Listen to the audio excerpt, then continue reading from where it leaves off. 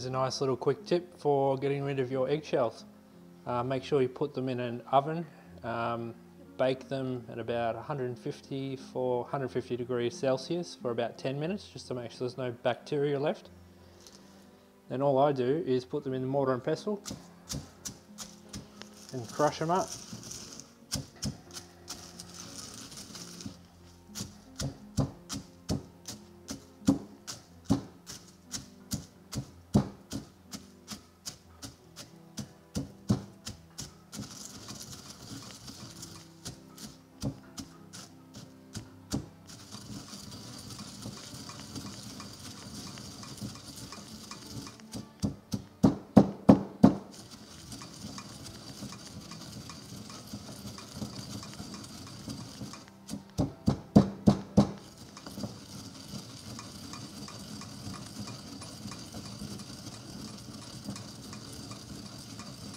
You can grind them as finely as you like, but I usually get it down to a powder, and then I can just sprinkle it in the grow beds and it'll act as a pH buffer.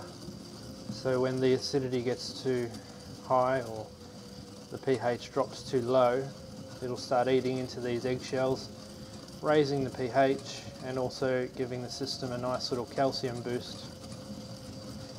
Some people do this by putting it in a stocking and just dropping it into their fish tank or into their sump. But I just find a good sprinkle on the grow beds near the water inlet does a good job. So I'm happy with that.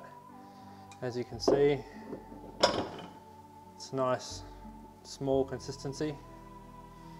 So now we just sprinkle that in the grow beds. pH buffer, calcium boost, job done.